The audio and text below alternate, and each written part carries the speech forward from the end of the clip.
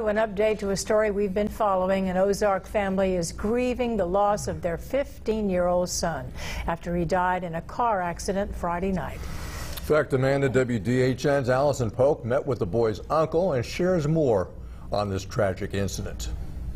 It was on Dale County Road 61 where 15-year-old Stetson Enfinger was involved in a car crash that took his life.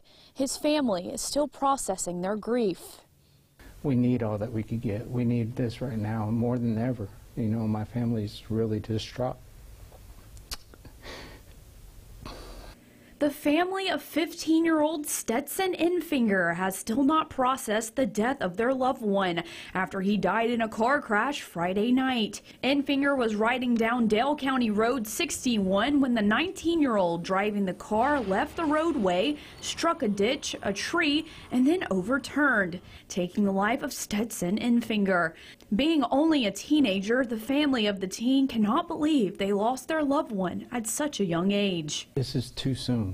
He's going to miss out on a lot, but at the same time, we got to trust and believe that the higher power knows more than what we do. Stetson Enfinger was like many teenage boys. He loved to fish, play his guitar, and hang out with his friends and family. But one thing Davidson wants people to remember about Stetson is how he loved everyone. He's always wanting to love on you, hug you, give you praise. He's just a wonderful kid, and he just had so much heart in him.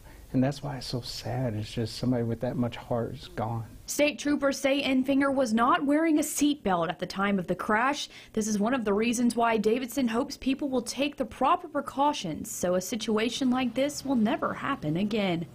When we're out doing things, let's be more aware of what's going on and be more wise before the event, not after. Davidson says that the support from the community has meant so much to him and his family, and they are appreciative of everyone who's reached out.